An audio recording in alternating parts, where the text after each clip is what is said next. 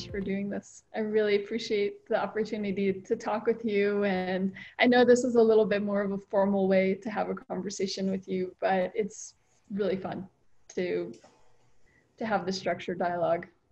Yeah, I mean, I'm always happy to have a conversation with you. So I jumped on the occasion as an excuse to chat. Thank you so much. Okay, I've got many things I want to talk to you about.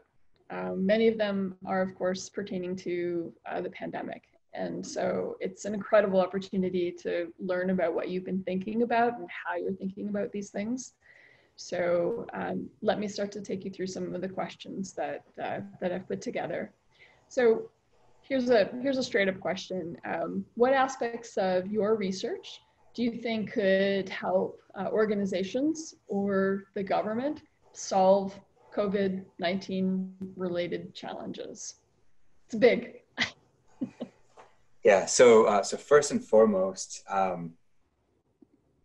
as a behavioral researcher, I don't pretend to be able to solve the actual disease. But we know and we've seen, and as we've chatted, that many behavioral interventions affect the course of the disease. And that's the bread and butter of what we study. So how do we get people to behave in a certain way and not a different way? Over the course of time, I've studied various aspects of A, behavioral change, and B, behavioral guidelines, the things that shape behavior, especially in my line of work around marketplace dynamics. So how do customers behave?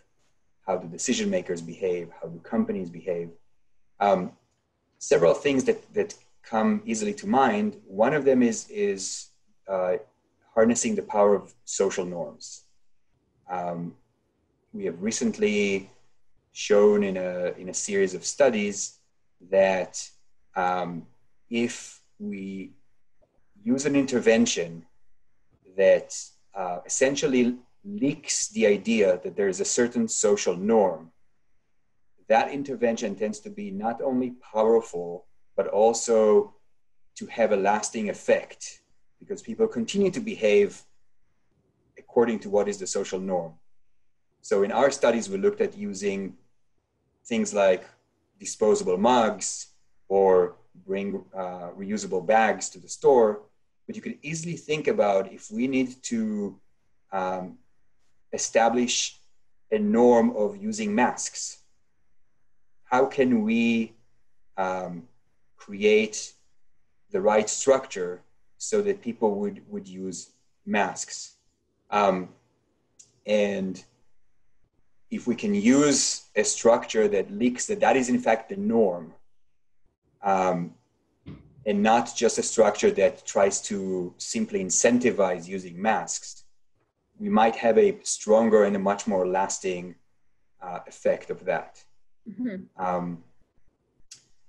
We've also done over time research on establishing of automatic rules for behavior. If we can get automaticity for some of the behaviors that would help reduce the course of this disease and mitigate some of the problematic aspects, then we take away the need to think about it, and we take away a lot of the potential errors that behavior might lead. I've also looked at how people assess risk and how would you communicate risky prospects. And this reality has brought forth the need to weigh risks, right? What is more risky, going to the grocery store or having a delivery done? Should I let my child meet a friend? We're weighing mental health risks versus physical risks. We are trying to assess what is the risk to us based on our age group and type of population and location and lots of other factors. companies are trying to weigh risks of employees being more effective versus various risks to business goals. So we see this across the board, people having to deal with risk and uncertainty, which is a bit ironic because some of the original studies on risk and uncertainty were done with medical doctors trying to assess the probability and the risk of disease. With avian flu. Asian flu. The Asian disease, which is kind of, yes, very Trumpian these days. So, by the way, the more politically correct recent versions of it were an exotic tropical disease, not an Asian disease. But yeah, so various research streams. We even have a more recent research stream that's under review right now about how the mere sentence structures that policymakers use to describe policies can engender or detract from the confidence listeners or readers would have in their statements. So the whole idea of persuasion comes into play. How do we persuade people?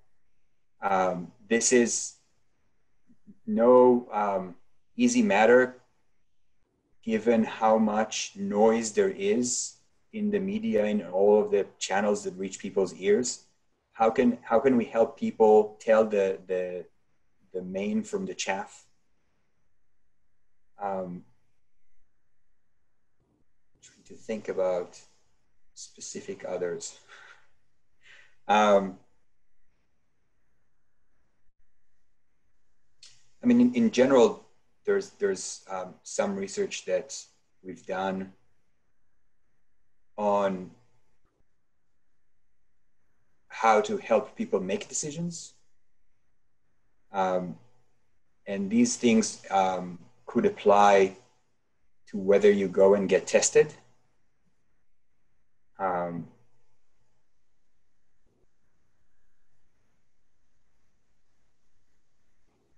And yeah, let me stop here. There's probably some more gems out there, but those were top of mind. Yeah, that's a fantastic list. This list impresses me because I think much of what has preoccupied people's minds about the role that behavioral economics or behavioral science has played in helping with COVID-19 has been limited to hand washing, really. Maybe a little bit on the risk perception, but we had a false start there. We could talk about that, but so your list actually didn't even include that. Maybe you had the masks piece in this, but that's a newer, more complex question. Hand washing is something that behavioral science has been tackling for years anyways, which is great. And we've got learnings that have applied to challenges from around the world, where we've got communities that are just finally getting access to things like fresh water and latrines, and just didn't have the science of hygiene the way we have learned about it. And so hand washing was something that we had to go in and help teach, along with building the infrastructure. And much of what people think about behavioral economics and the role that it's played has been kind of limited to that. And your list is much more expansive and showcases behavioral science, its potential, the work that it has to do in a much better way. One of the things that I'm struggling with is there's this big chasm between those who perceive that COVID-19 presents a risk. Maybe the perception of the severity varies, but they accept that this is a pandemic that might or might not affect them personally, but is a material social issue. And then we have people who have a different perception of that risk, or accept the risk, have an accurate view of the risk to themselves or the community, but are willing to accept that. Back to your point earlier about we're learning about trade-offs in this scenario. I'd like to understand what you think about the role that behavioral science can play with those who don't think that this is a risk.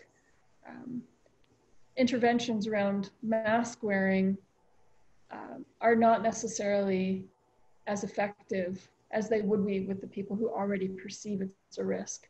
How deep can we go with shaping awareness and perception in order to help those who have this interpretation, perhaps born by resistance to the means, so that then they have a different view of the end, and it's inhibiting their ability to maybe have a more objective evaluation of the risk because they don't like the price that they have to pay.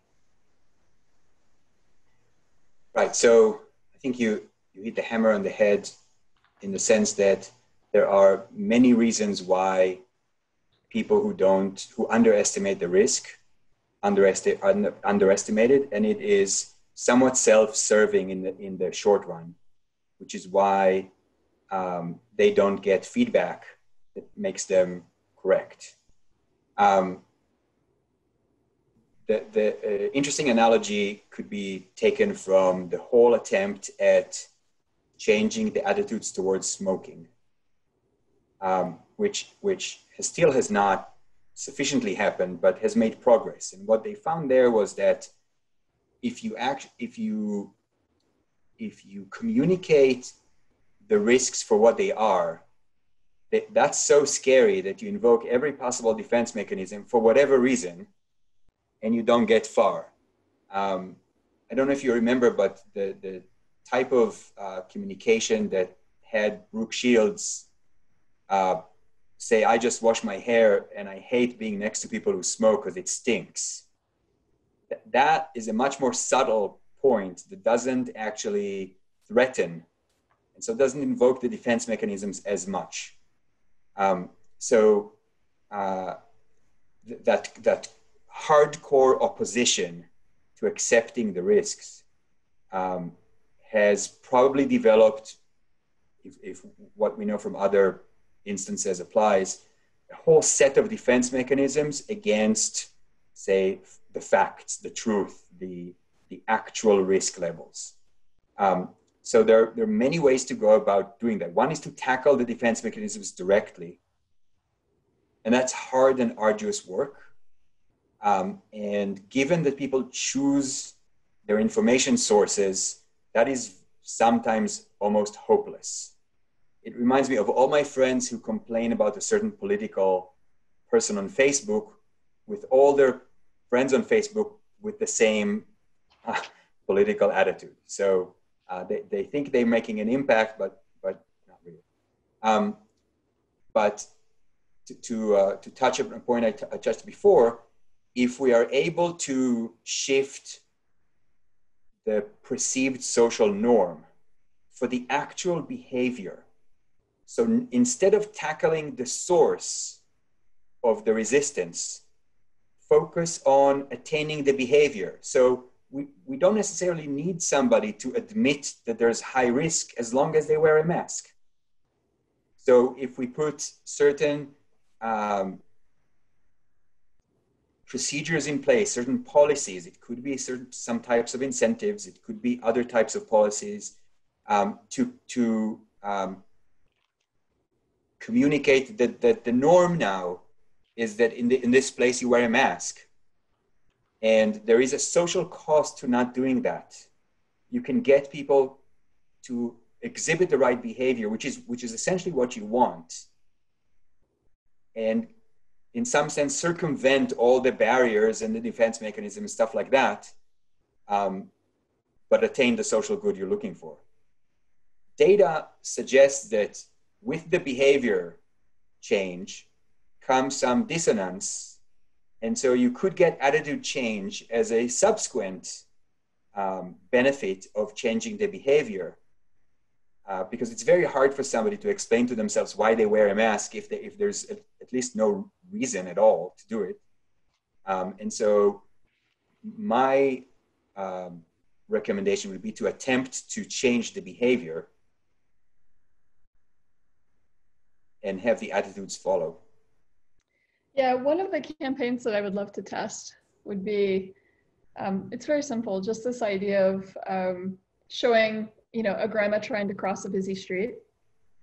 And would you be willing to help grandma cross a busy street?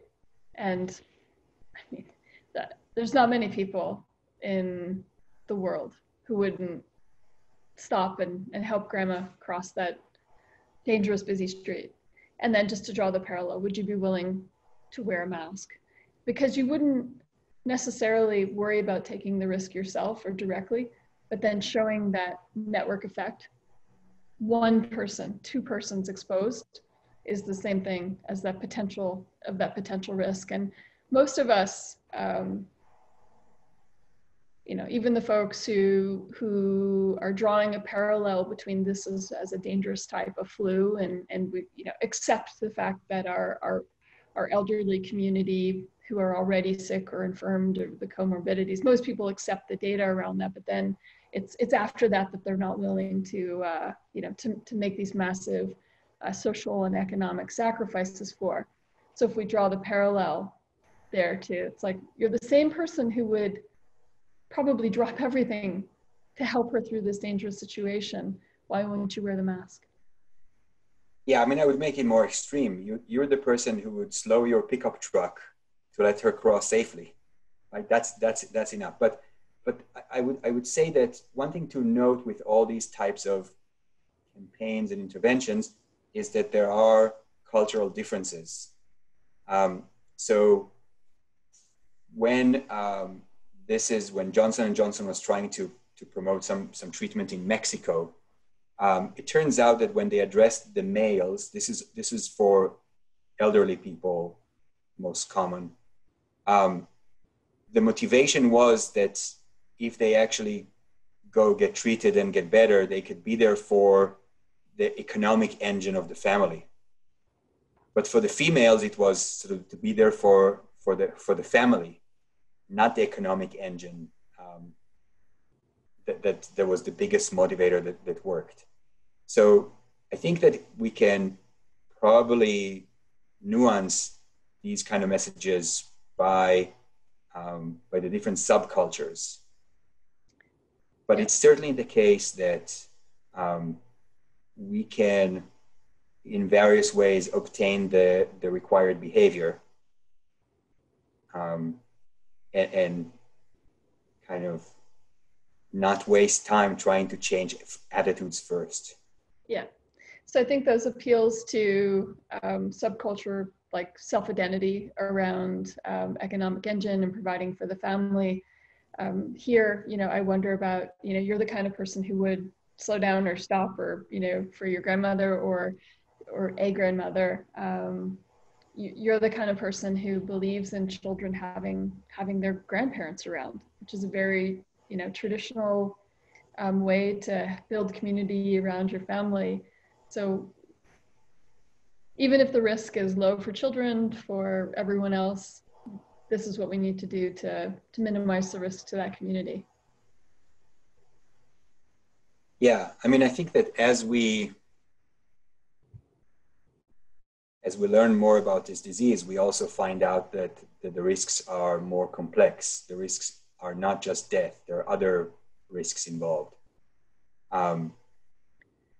And we have a lot of incentivized people communicating the lack of risk, which is why I think it's important to acknowledge that a lot of the population you might need to target isn't listening to you.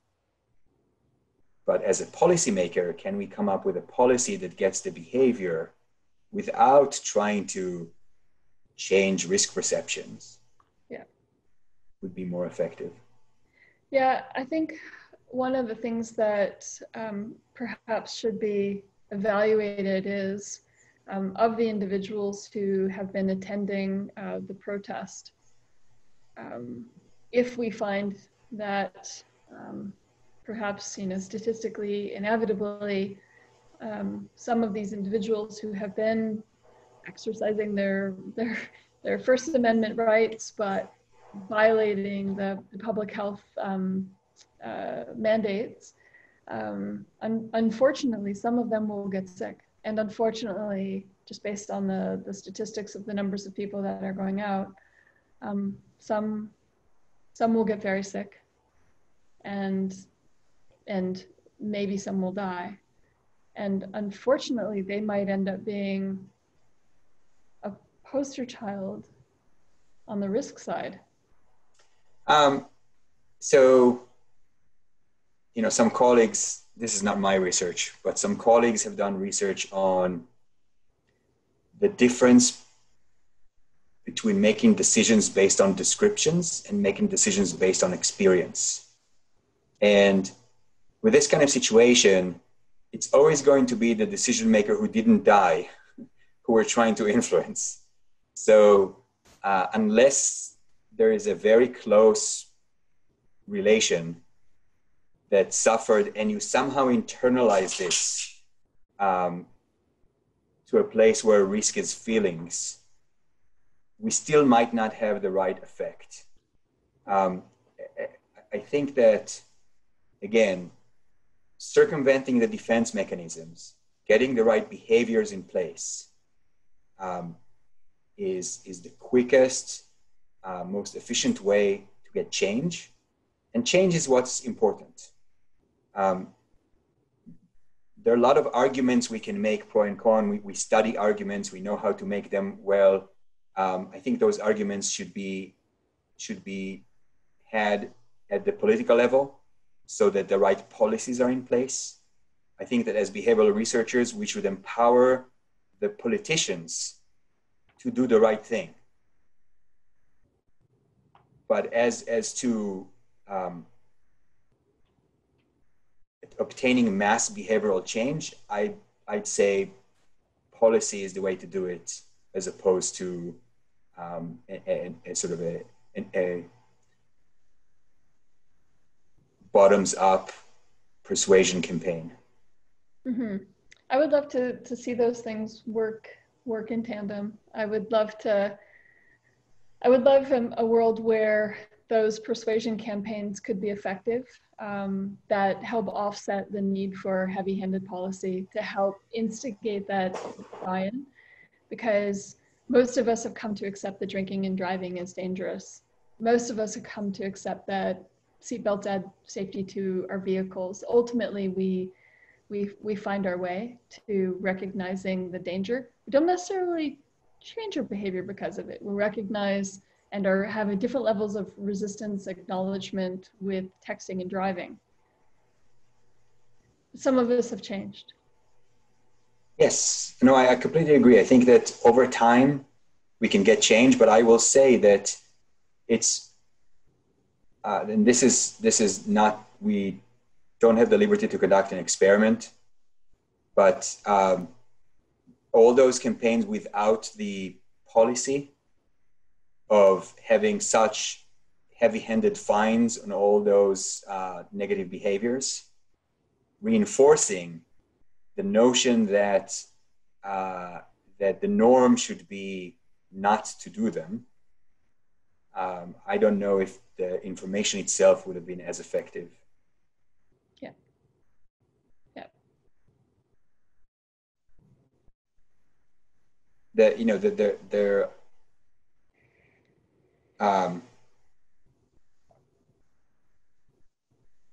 are a lot of developmental aspects to the perception of risk. On average, most 18-year-olds feel untouchable, right? And I think that there's research suggests that relates to hormonal and brain development. And so it's not clear that describing threats let me give an example. One of my favorite papers with this respect was Richard Ibach's dissertation, probably in JPSP. I think it's called When a Change in the Self is Perceived as a Change in the World. And what they show is that people who suddenly have kids now perceive the world as much more dangerous, despite all the statistics going the opposite way in the cities they live in. And so the issue is, the drinking and driving, and these problems have existed for a long time, and we've had a long time to try to deal with them in many different ways. This pandemic is, the treatment is timely. So it takes time to develop those bottoms-up campaigns that would completely replace the need for policy. Yeah, my expectations of our policy leaders at this stage of the game. I mean, Cass Sunstein has been busy for 10, 12, 15 years now on helping maintain the balance between choice architecture policy interventions and choice architecture interventions that help facilitate buy-in to policy. And we already know so much about reactants. If people don't agree with the means, they struggle to accept and have commonality on the ends. So I'm holding our public health leaders and our corporate leaders to a standard that says we know enough that the rule of law is a heavy and wonderful tool set that we can use if properly aimed. But we also know enough now about behavioral science and persuasion that those things could be used in tandem. And without it, we have these initiatives that by themselves, hey, there's a fine for this. This is obviously a serious thing. I can get $1,000 fine walking in the park and chatting with somebody. Clearly somebody is suggesting that this is important. There's some interpretation there, but in absence of leveraging what we already know, so far the majority of the public health communications initiatives, including government leaders, have really been very simplistic around things like hand washing and not leveraging the depth and breadth of talents that we have and knowledge that we have around identity, risk perception, social norm persuasion. And we can move very quickly on these. And you're right, we don't have time to experiment and validate. And I, as a person who over experiments, am willing to accept that we won't get these things perfect and we won't have the exact causal mechanisms, but there's certainly enough ideas on the shelf for us to raise the bar. And I think it's necessary as a way to help stem that reactance that we're seeing. And I have to respect it. People. Yeah, I mean, so when I say policy, I meant sophisticated policy. I want a policy that establishes a social norm. And I'll tell you why I'm specifically focused on the norm aspect or the social aspect. It turns out that when people deal with difficult times, they tend to become more pro-social. They tend to care more about belonging, about what others think and do, about the connections. So if at normal times we find social norms to be a very powerful tool for behavioral change, it should be even more effective now, because a lot of the people who normally don't actively value sociality do so now, and feel a greater need to belong. And if belonging means wearing a mask, then they're much more likely to do it. So I'm calling for those kind of policies, the policies that help establish the norm.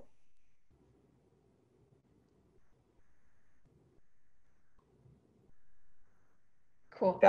Yeah. Very good. Okay, that's great. So, I have another tough question.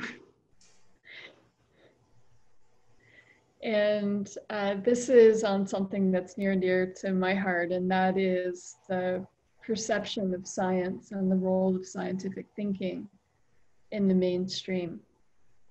And this pandemic has surfaced a lot of challenges in terms of conspiracy theories being shared, defended amongst even people who have pretty decent educations. Where do you think that we're at in terms of the pandemic maybe helping or maybe hurting scientific thinking?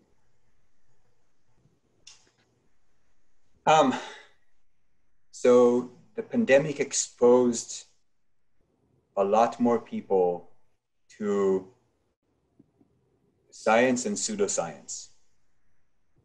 And what it also exposes is the biggest problem I think we're facing, and that is that people don't know how to tell what is real science and what is not real science.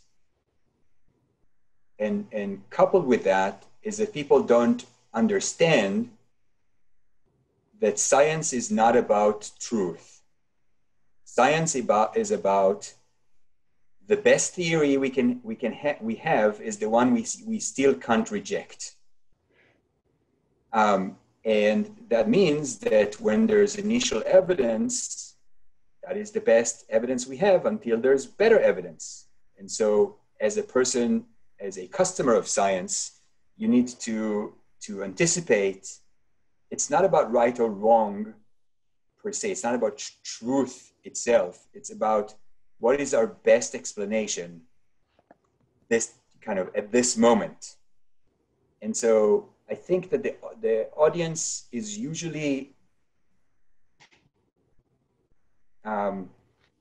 exposed to very mature bodies of knowledge, where if you can make a statement and it could be as close as what you have as to truth, right? Gravity pulls down is a statement that most people probably would accept as truth. But we know it's not accurate.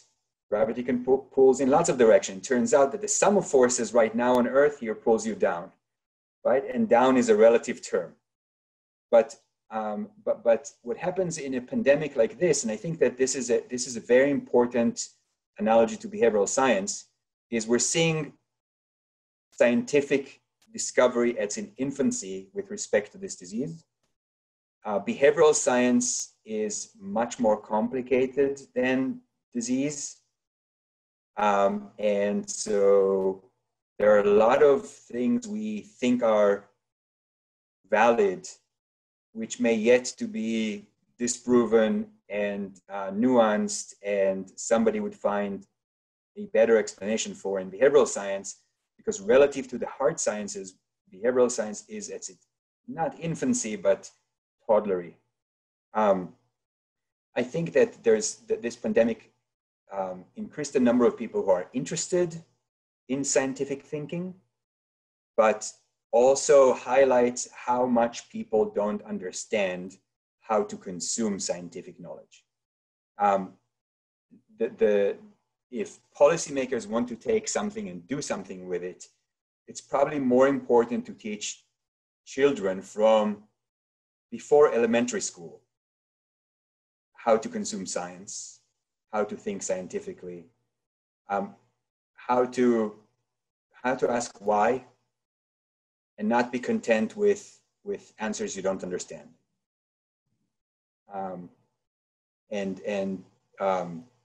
You know, this in our own home, there was never a question that you shouldn't ask, and every answer you got was the most honest answer we've had at that point. We've always qualified that it was at that point. I don't think our education systems are quite there yet, but I think it's way more important to learn how to think than specific pieces of knowledge. Yeah, there's some lovely sentiment in there. And I think that when we look at behavioral science, so many of the the biases that we're familiar with can explain the resistance to scientific thinking. Things like people want certainty, people want black and white clarity. People are resistant to updating their beliefs with in the face of newer evidence.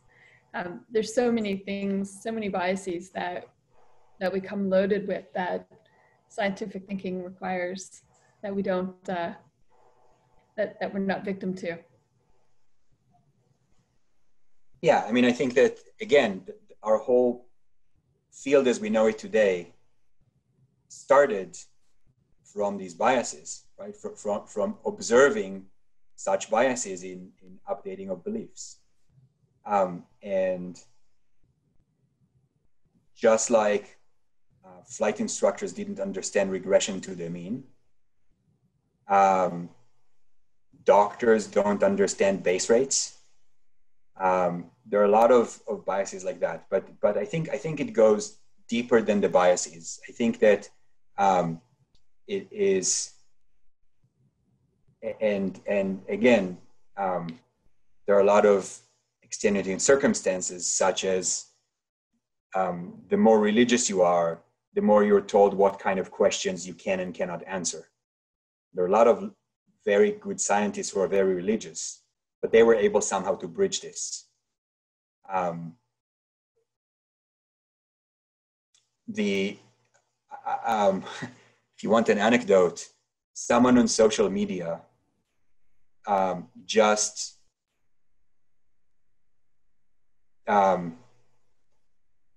belittled an article in Science in favor of an explanation of what I would call a quack, because the medical companies pay Science to publish this stuff.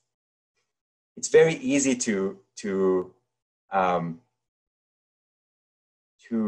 dismiss evidence we don't like, right? There's a lot of these biases. We like to entertain a positive illusion, but that's different than how do we understand information that's provided to us, and whether we categorize that as an opinion, a fact, a conclusion, and how do we understand scientific conclusion.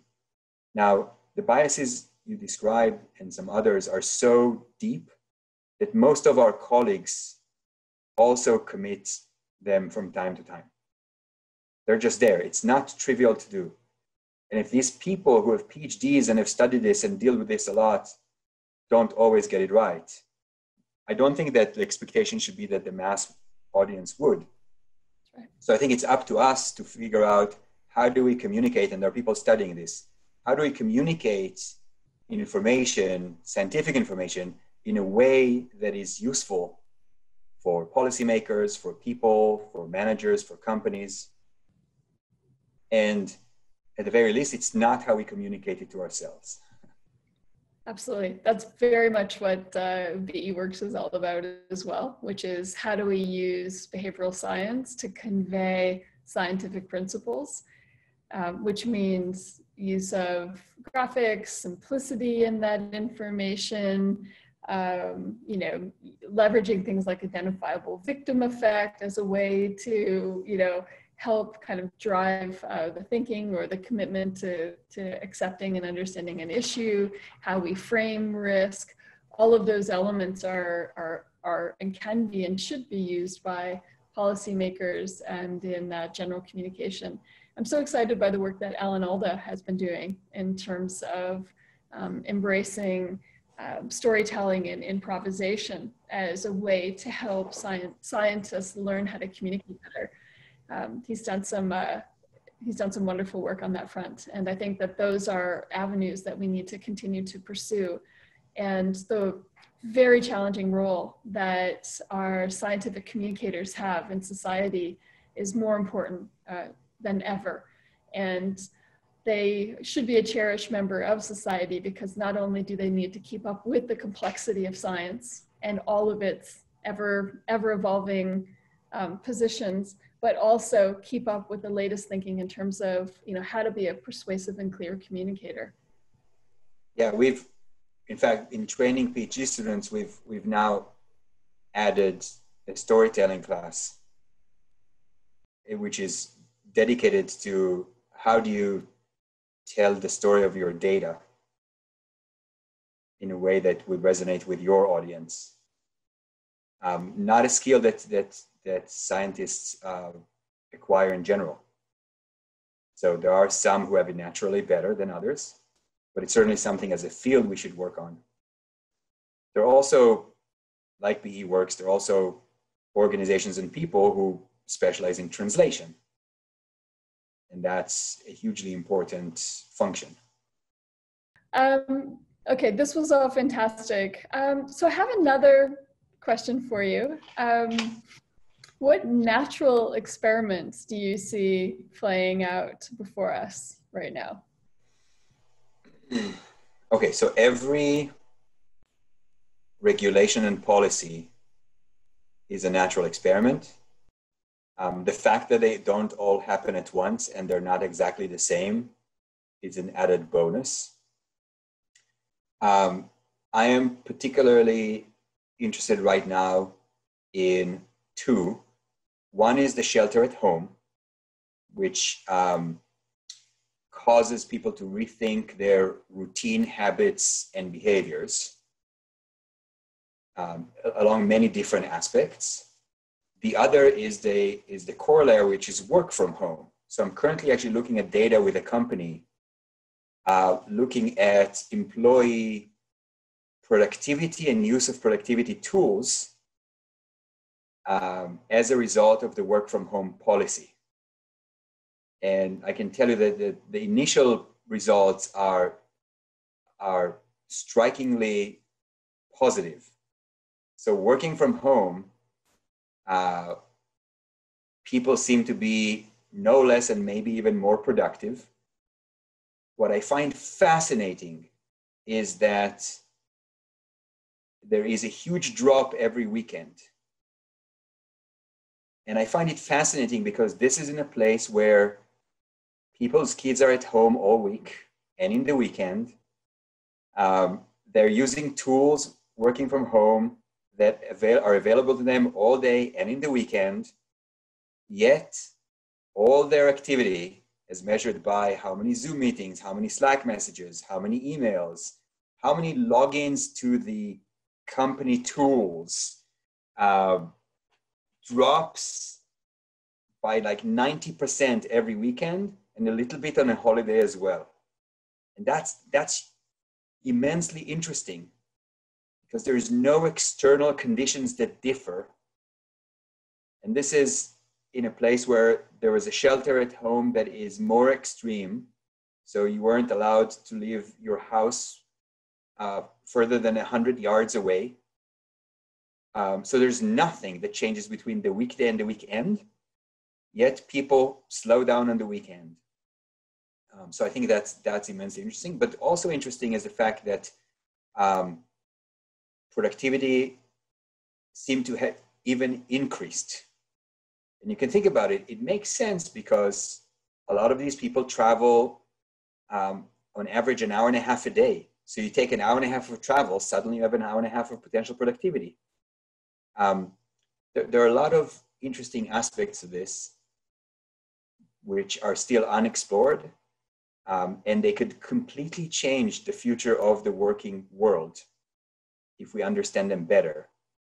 And as you mentioned, luckily we have a field experiment, a natural experiment that happened, and we can measure it because we know exactly when a company instituted work from home and when they might have ended it. That's very good. I'm also very interested in the change of habits that you see individuals making for their own lives. Do you see some good, some bad? How's that looking from your point of view? So that's I share your fascination with the change of habits because habits are very powerful. So evidence I've seen so far are mixed. So on the one hand, um, people seem to be doing more productive things with their weekend um, than they normally do, but they still don't do enough of that. On the other hand, I worry about all the habits that were positive, like going to the gym, like going and meeting family and friends, things that were habitual that we take for granted that will show an increasing toll depending on how long this period persists.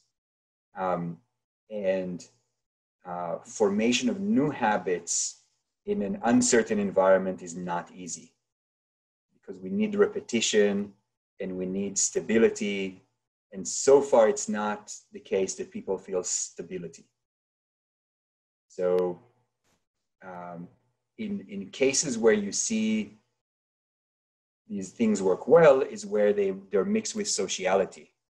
So people who now, instead of going to the gym, exercise with friends over Zoom, that can create really strong habits because there's a social reinforcement. But those are the habits, the positive habits that I worry about. Even things as trivial as getting up in the morning, brushing your teeth, getting dressed, feeling good about yourself. If there's no external need for that and you don't do that, you might sink into a less than optimal mental state. So taking care of the self is usually done through a series of habits. And if those are somehow tempered with because of the situation, that could lead to negative consequences.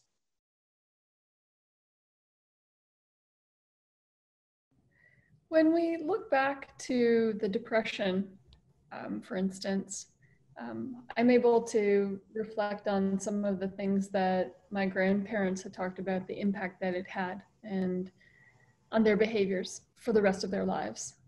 For instance, their approach to food, very, very mindful of how they spent their money, very mindful and cautious about living within their means, and a general sense of always in the background, this idea that all hell could break loose, and using that to in some ways improve their appreciation of the little things in life, but also to kind of maybe hold back that willingness to maybe be disruptive because there was this sense of fragility. These were some of the observations that I had of my family and lessons learned and reflections of such a dramatic and traumatic event on their lives. Do you have an idea of what that might look like for the future generation or ourselves? What are those lasting changes to our beliefs and behaviors? Now that is the heaviest question you've asked so far. So I think that let me qualify the response with a big factor here is how long this period persists. This is true both for the economic impact and for the individual personal impact. I think that if this persists not too long, what you'll see is some rebound of appreciation of everything we lost during this period that we knew before and now we can recover. The pandemic, unlike the Great Depression, is very interesting because there are industries that completely got hit, like travel and tourism and entertainment to some extent. And there are industries that did not get hit at all. And so that dynamic is not one we knew before from periods of depression. And if this period is not long enough, then that buoyancy afforded by the stable parts, sectors of business is going to prevent, I think, long-lasting psychological effects. Other than the fact that, I have an 18-year-old about to go to college, most of her generation grew up thinking that life is only great. Many of them have traveled, seen developing countries, but that seemed like someone else's problem, and someone else's problems disappear very quickly. This is the first they've experienced a threat. And I think that will have some lasting impressions. But again, if the period's not too long, it's probably not going to leave big marks like you and I saw with our grandparents and parents to some extent. If this period is long, if it takes 2-3 years until there's a vaccine, and if everybody essentially will end up sadly knowing a close one who suffered greatly from this disease, that's going to create a generation that is much more occupied with mortality salience.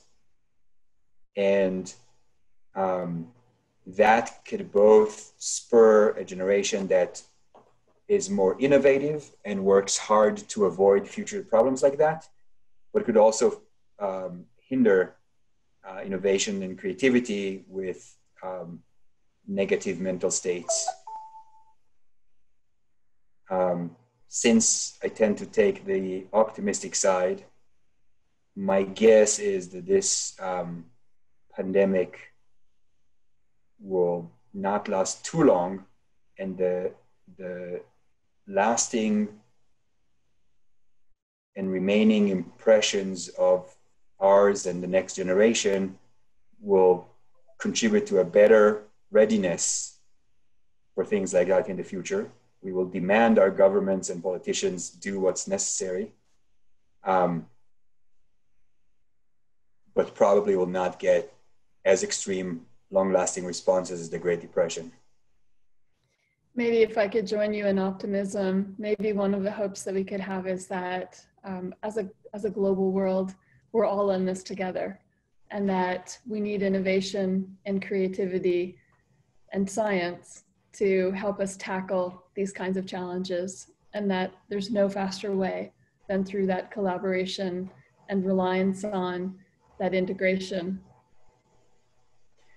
Yeah, and that some of the companies I work with are very global, and you can easily tell that is in this day and age, the ability to collaborate globally is a huge asset. I think this pandemic has seen the largest network of scientists working together globally towards one outcome. So there are a lot of very positive effects there. Again, the translation between the science and what science can achieve and policymakers using those achievements still needs a lot of work. Well, maybe the pandemic took away our ability to meet in person. It took away our ability to fly. It took away our ability to even stand 6 feet from one another. But it doesn't seem that the pandemic has stopped our desire and our need and our effort to collaborate, to come together, to hopefully develop those solutions that are required. So thank you so much for your time. And your insights were absolutely fantastic, very thought-provoking. I look forward so much to sharing this content and hearing how other people react to your wonderful insights. Thank you so much. Those were very thought-provoking questions. Always happy to chat, as I said. All right, thanks so much. Okay, stay well. Okay, you too. All right, bye. Okay, bye.